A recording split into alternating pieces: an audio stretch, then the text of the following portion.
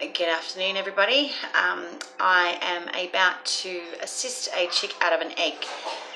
It's been pipped for 24 hours, so brief rundown. I have a toothpick, I have a clean chucks, and I have some temperature, like 37.5 degree water, okay, so lukewarm water. I'm just going to go and remove the chick.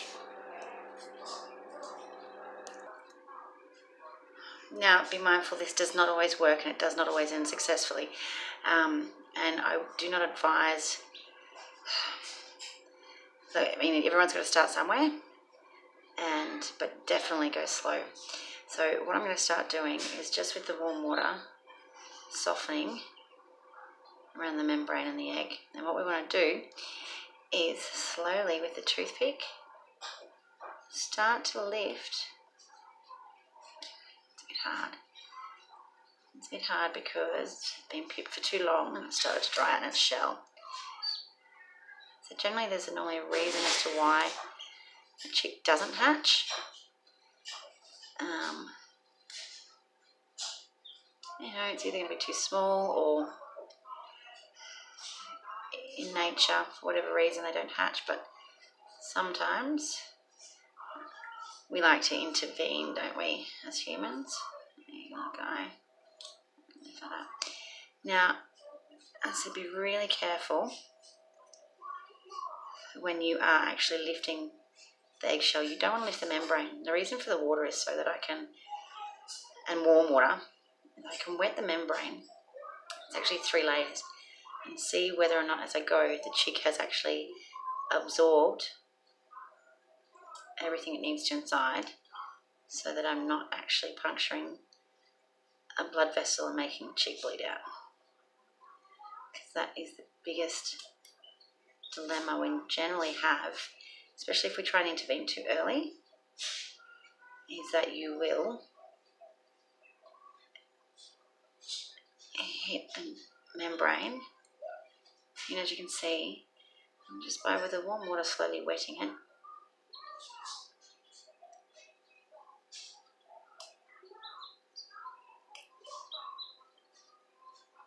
sorry guys, I keep moving.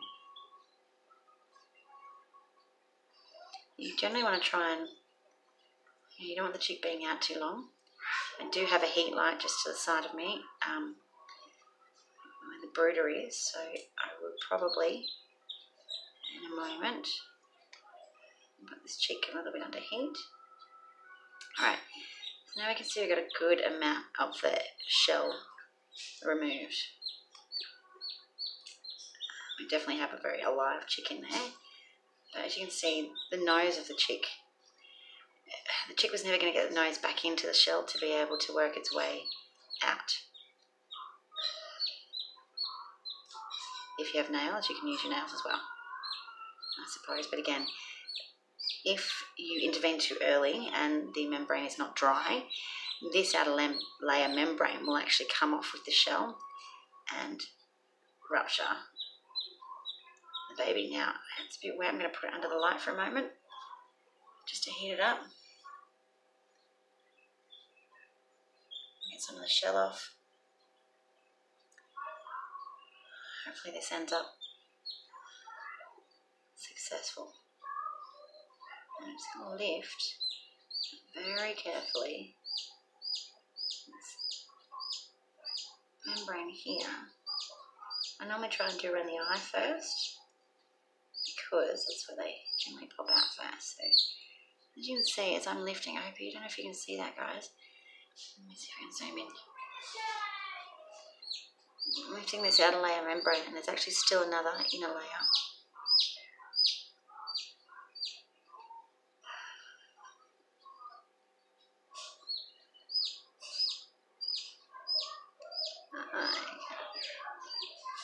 Lift it. See? And some of the membrane in there. It's a little bit red, but it's not a main. There we go. It's not a main blood vessel. Now, you will experience a little bit of blood through this process again, because you are removing wet membrane from the baby. whereas when the baby normally hatches, so be careful not to poke. And as you go, I always try and look just underneath before I pull. And go slowly. Here we go. Yeah, very, very much the alive chicken here. Struggling. Sometimes I'll get to this point and I may put it back in the incubator to see what it does. But given normally with quail I will. Yeah, a lot lower. But with this chick, as I said, it's been pipped for over 24 hours now. And you run the risk of it drying out in its shell. And now we work on this side here, which is always the danger side. It's not easy. It really isn't easy, guys.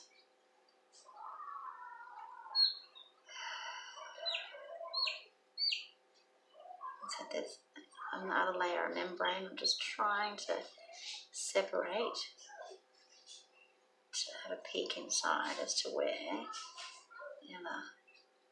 There we go. Can't see any veins. And we have an eye. Hey, baby. Oh. Sometimes. Oh, Sophia.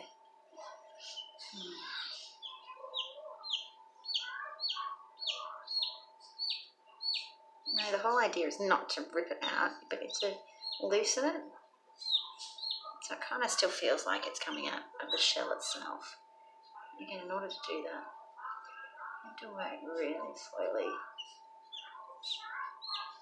And be careful not to damage the chick in the process. There we go. You can see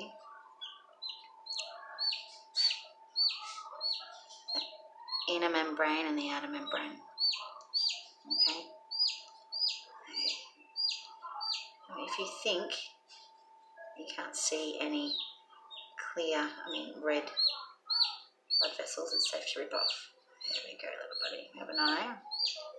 And very much alive. Now, this is pretty much past the point of no return. If you're doing this with a chick, you don't let it go. It will not find its way out. It will end up dying in the shell if you do not continue to self-assist. So, there's no guarantee either. This is always the right point of action.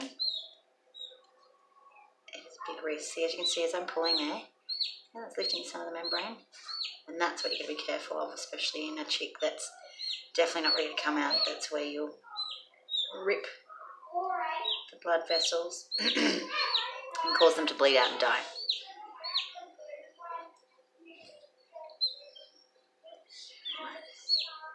More water. Now, we might continue to work around the head. A bit more warmth for the baby. So as you can see, I'm just holding the baby under the heat lamp for a minute to warm it up, because we really don't want it getting too cold.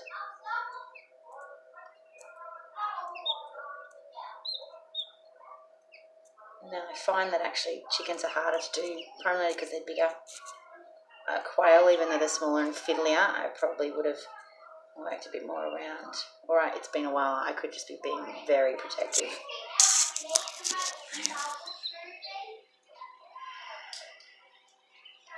Again, it's not a matter of just ripping the egg out and ripping it out of its shell. You can do the chick great damage.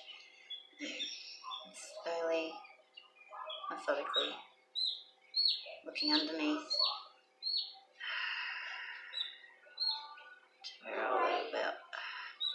From what I can see, I don't know if you can in here, I can't really see any vessels there that I'm going to pop. But considering a chick normally comes out this way, I'm going to a bit more around the head. And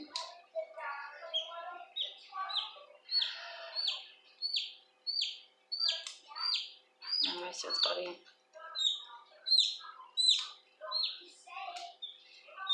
You think you can chip carefully.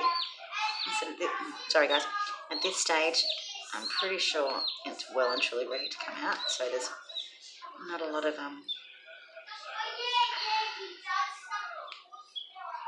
blood vessel still there.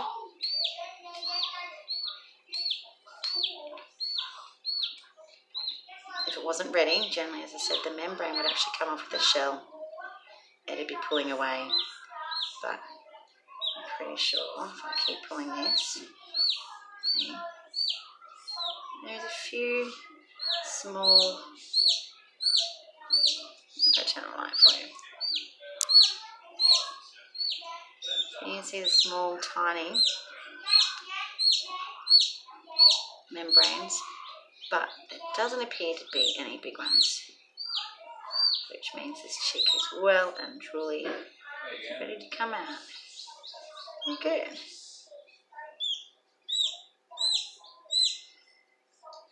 Take a peek underneath.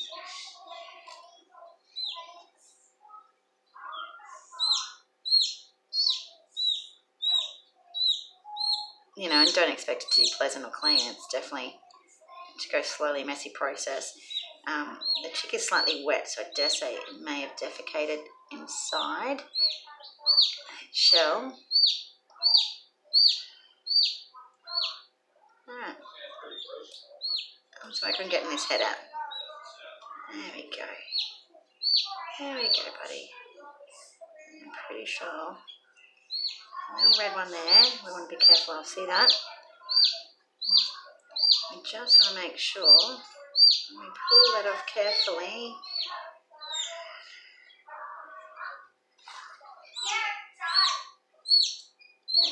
That it is indeed already one that's going off and ready to come off the chick.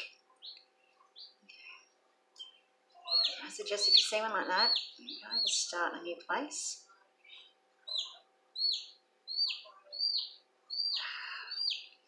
Here, that would be feces. So the chick has already defecated itself inside the shell. And we're well and truly ready to come out. So as you can see, that blood vessel there was probably absolutely nothing to worry about. Gotten through most of the shell now. Clear. No great major. And we have a baby chick. Now, what you have to be careful of is when the chick comes out, but it all does come out in one piece, do not pull it out. It may still have the umbilical cord attached. Pop it onto the heat. Pretty much as soon as you can. And this is where I do try and let the bird come out of the shell itself in its own time a little bit more, just to make sure that that umbilical cord has indeed shrunk and is not connected to the shell, and we're not going to do the bird any more damage. Make it bleed out. So as you can imagine, for a little baby bird though, to be cesareaned out, it's probably just as much of a shock for them as what it is for a real baby. And so I do treat them with a bit more care, see, and let him kick himself out until I can actually see the bum and the umbilical cord myself without pulling the egg away.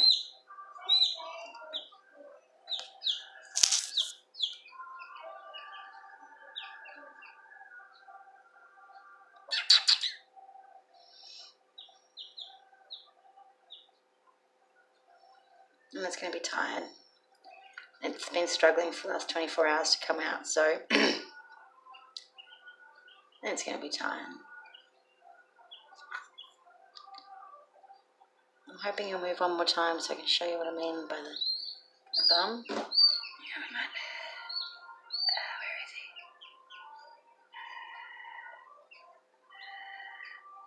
he? See around here, you can tell he's defecated, but I can't tell whether or not the umbilical cord is still attached. So we are going to just pop him down here under the heat lamp to dry out and sort himself out, to keep these little guys away from him. Hey. And we'll get back to you on how he goes.